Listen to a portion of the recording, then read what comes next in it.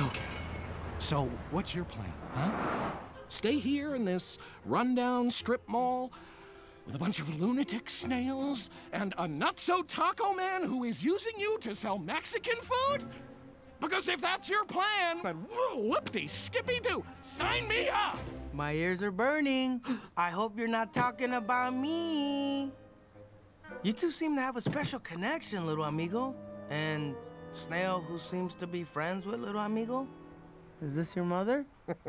Your sister? Oh, say no more.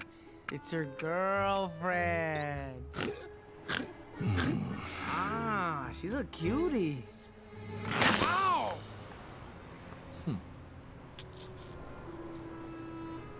Women.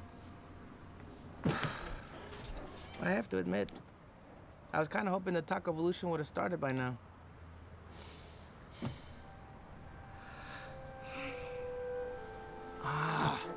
It doesn't make sense. With my brains and your speed, we should be destined for greatness, right?